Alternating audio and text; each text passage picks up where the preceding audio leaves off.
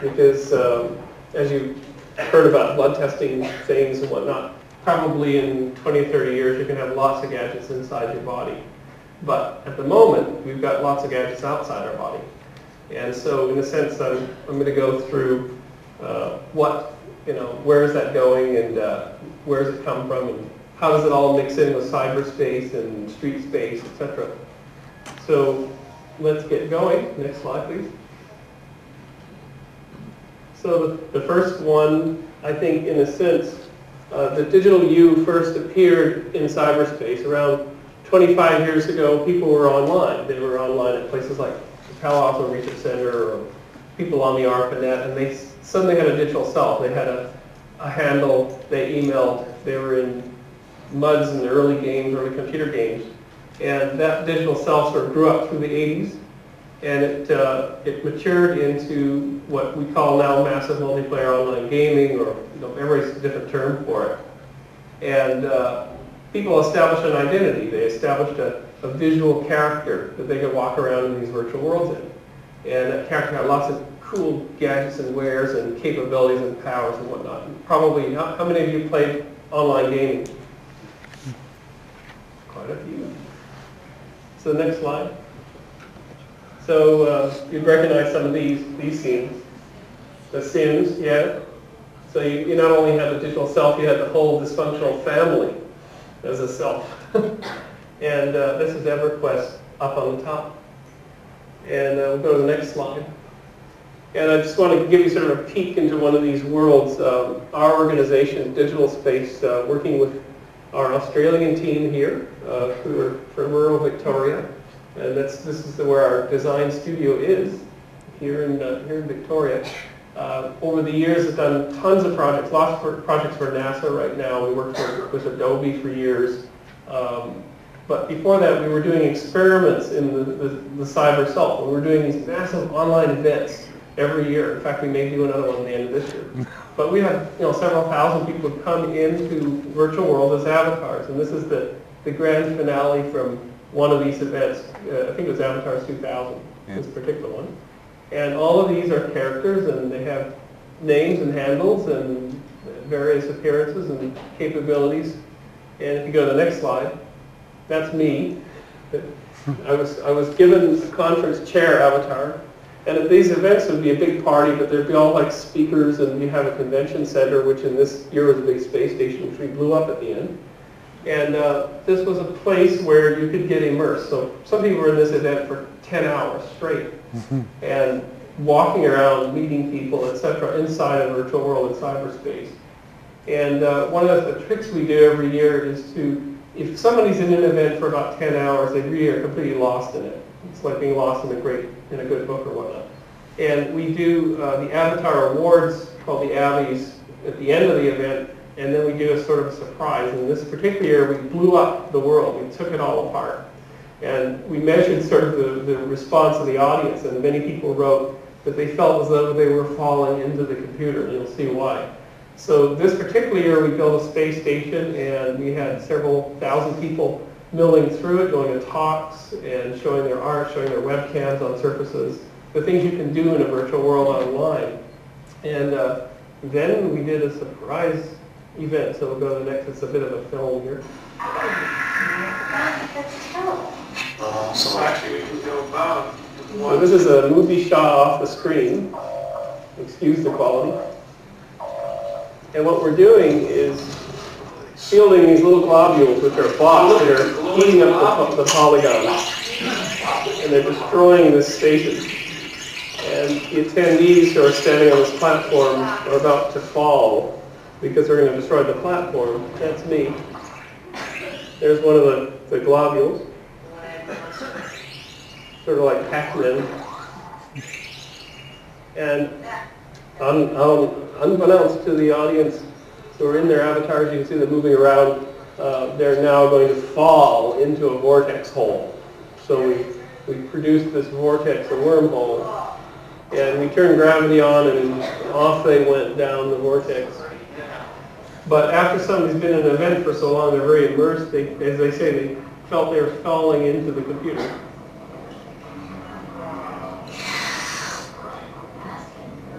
So off they go. So it's sort of a digital self-collective. And here we go down the vortex. And we'll end up in there. I'll just drop down at the bottom to the state of disbelief.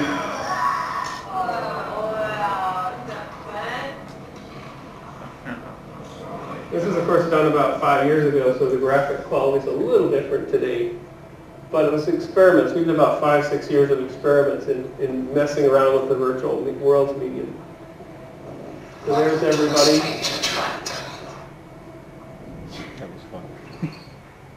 And there I am at the end. And everybody just had a party after all this time in this event, all built by volunteers. So sort of a little bit of a nano world there visually, but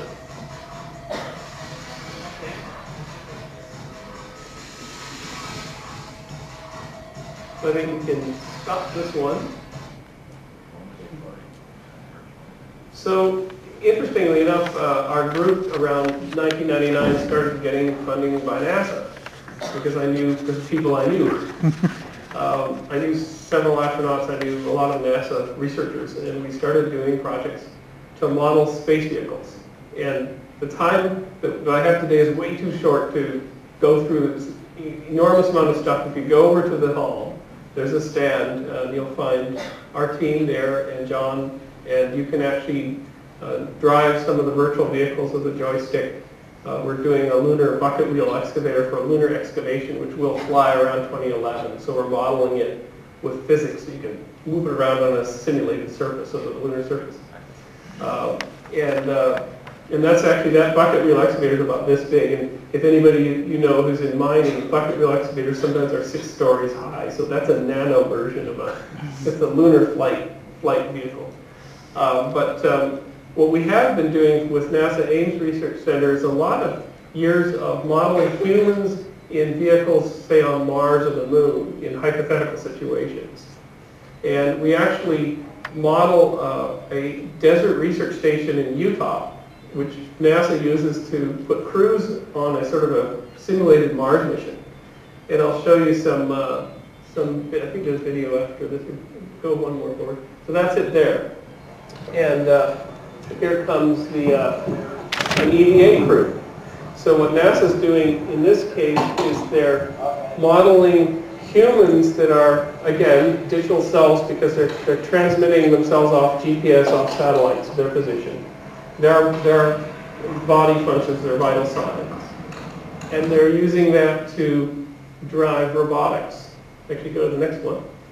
So there they go. And this is out in the desert. It's a Mars-like desert environment. That's the satellite for the GPS.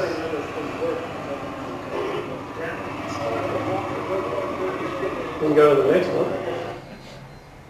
And this is Boudreaux, a robot built at Johnson Space Center, and it follows you. And it does several complex things, and it maintains communication bridges with the habitat that's in the Utah desert. And we'll go to the next one.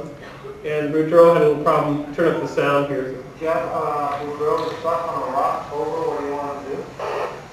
So anyway, Boudreaux figured out it was stuck on a rock.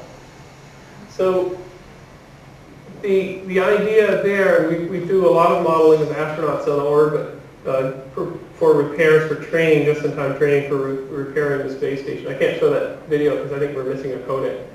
But the idea is that in the space station, when you're in flight hardware, you're not only inside the station or you're outside working. I mean, you're totally instrumented, and you're totally surrounded by technology that is trying to give people on the ground the idea of what's going on board.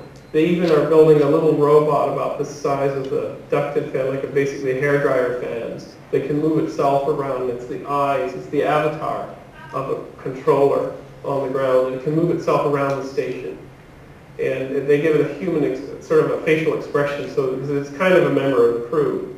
It's a fascinating device. It's not really a nanobot, but it can autonomously move itself to the stage, throughout the station. That'll fly in a couple of years. But when you are in an environment like that, you're part of a bigger software system. And as it becomes more important for vital signs monitoring, and these now devices will make your health part of that now system. But I think that human beings, one of the transformations that we're going to undergo in the next 20 years as the devices like these get smaller and smaller, they become portable, become mobile, become powered by little generators in your feet. That will generate the electric power. There will be even ways to power them to the body heat. They're heat exchangers. So if you eat a hamburger, you're going to generate a little bit of juice for you. Your body heat will generate some juice. So you'll become instrumented beings, and there's privacy questions and whatnot. But it's going to be fascinating because that's the way it's going. People don't want their computing at a desk necessarily now. And so the idea of the virtual world and the virtual self is now getting mapped right onto your actual physical self. And so sort of looking at the next phase of virtual worlds, it's really street space. We did a project at a place called the Fashion Institute of Technology in New York City. And they said, we had a bunch of nerds that came down from MIT, Massachusetts Institute of Technology, for a wearables conference that we sponsored and about 4 or 5 years ago. And the fashion professors, many of whom are women who are designers, these guys came down, people like Steve Mann, and he kind of looks like he's been assimilated by the Borg, a little bit. And they had all their stuff in there, Velcro and all that stuff. And the fashion professor said, we didn't even understand what they were talking about. We just were horrified by how horrible they looked. So there was a complete cultural disjunction between the two. And so they kind of threw it all away and they said, there's no way to put technology with fashion and make things that look good, that actually appeal to people. And so about 3 years ago, a professor friend of ours at FIT said, well, we're kind of going to have another go at this. We gave up on the MIT people. We're going to have another go at this. And we're going to make a fashion show inside cyberspace. So the students actually made the garments. Because the students make one garment a year, because of the limited resources in the labs. And then another set of students made avatars inside a virtual world. So this is Leon here with his dreadlocks, which are made out of stripped Brooks Brothers business suits. And that's his avatar there. If you go to the next slide, you see a few more. And so these are some of the drawings that were done on the right and some of the avatars in a 3D world that were done. Now this is kind of poking at something, so trying to find your way forward. These students also play massive multiplayer games. Now it turns out that there's a way now for, it's almost like an inkjet printer. There's something called a whole garment knitting system, which starts with a bunch of reactant, and it actually can make a garment based on a 3D model in about 2 minutes. It comes out the bottom of the machine. It kind of looks like an inkjet printer hung upside down. Looks like spaghetti's coming out. But it can even weave into the fibers the elasticity and the color and whatnot.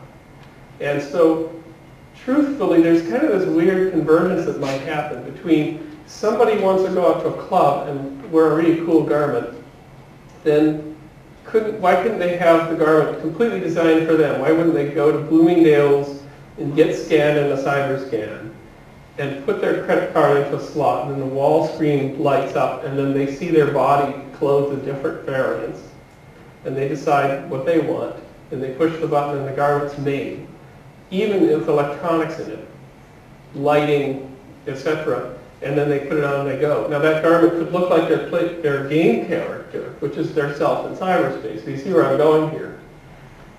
So let's go to the next.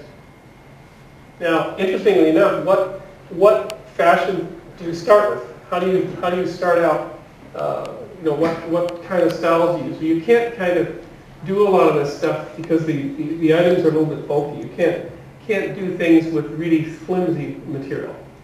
It just doesn't contain a lot of the gadgets that we have. A lot of companies are making like things that look like hunting jackets, or things that look like journalists that used to carry 50 lenses, photojournalists.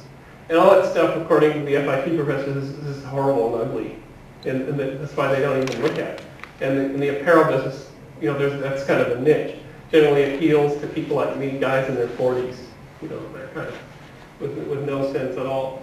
But it turns out that somewhere around the 1560s into the middle of the sort of 1700s, you had this boom that was going on in Europe where the textile industry was flowering and where incredible technology had come from China and from India, and they were making garments like you can't believe.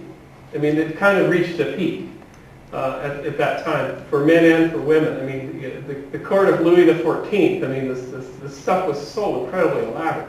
Headpieces and everything just blows your mind. You can't see anything like that today. And so what we decided to do on this project was to go back to that period. And this is one of my ancestors, is named Admiral John Harmon, who died. He's about 5 foot tall. But he died fighting for Queen Elizabeth I around, I think, about 1580. But so I always had this picture of this guy, and I said, well, what if I made a garment that was like from this era? Because look at all, he can carry all this stuff. He's got a scabbard, he's got lots of stuff there. Because these garments actually were kind of a life savings for some people. They were incredibly expensive. And people generally could carry lots of things. Now, if you're a Scot, you've got all your stuff underneath and carry all your life's wealth there too.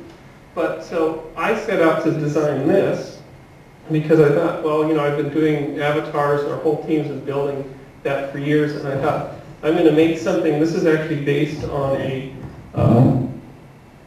wow, I can hear the zipper. That's interesting. It's coming, where is the vibrations through there? I think I've got to work on an isolator.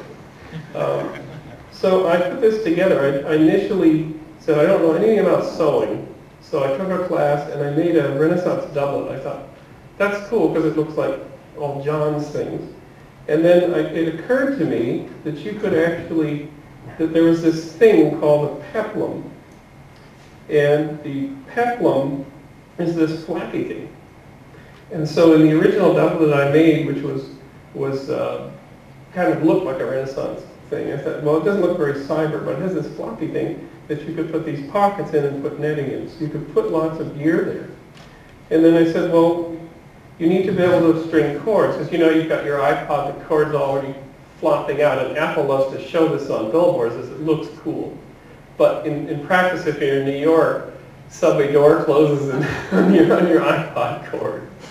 You know, it's not very practical. So I decided to make these channels.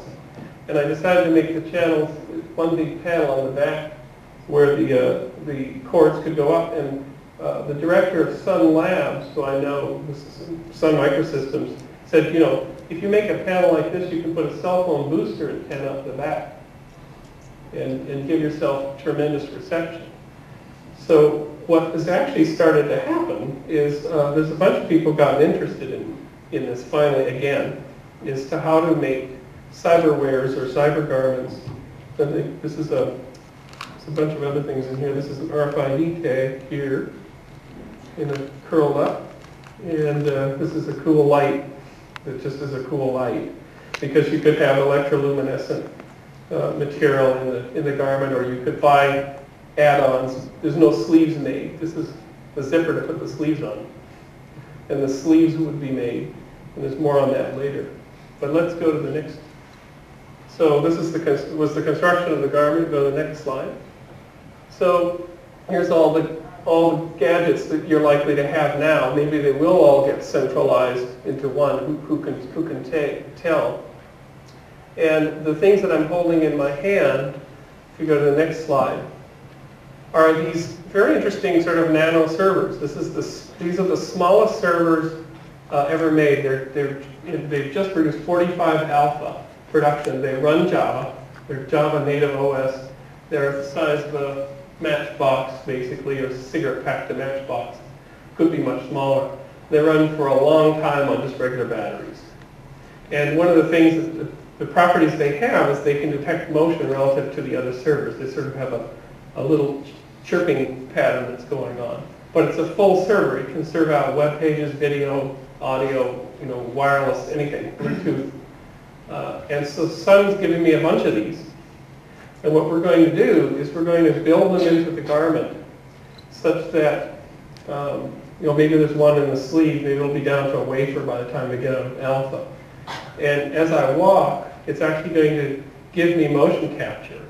So it's going to be able to project what I'm doing into a virtual world or onto a cell phone where there may be a Java applet running that shows a walking figure that happens to be me.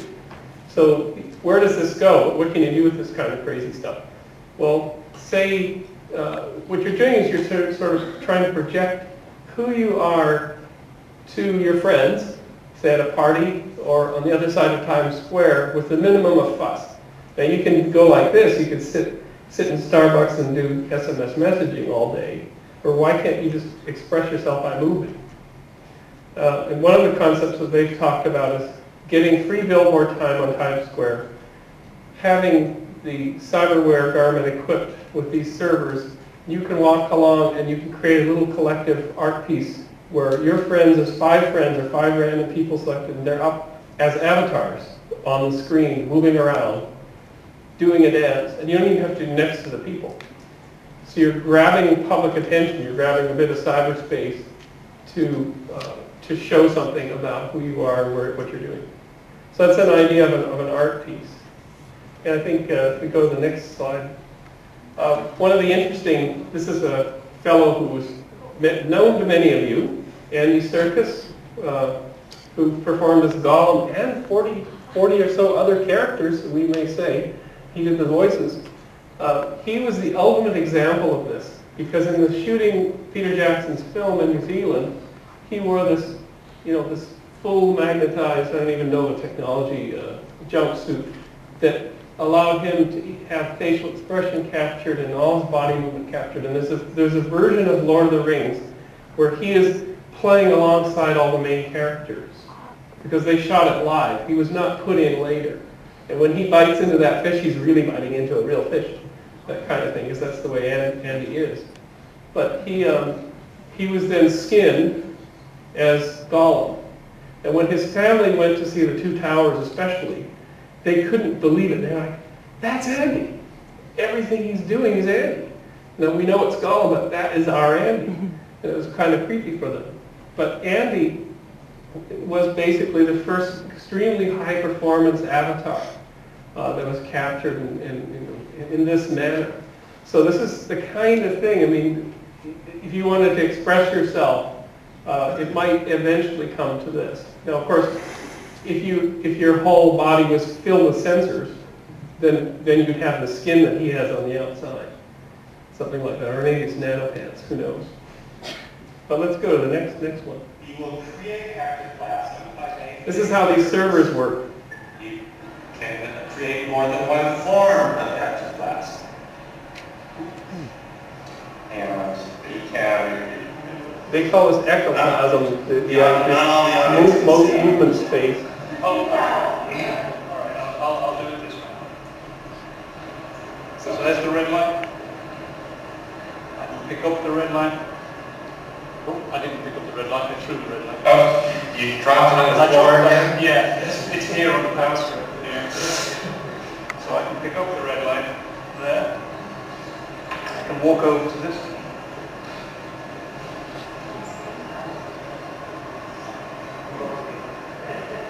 Now, so that's the kind of stuff that, so it's sort of hard to figure out how to put all this together, but things will get adopted in society if they're fun or they do something cool for the consumers. So how do you put all of this stuff together to create a whole digital clothing or digital self that's walking through the world?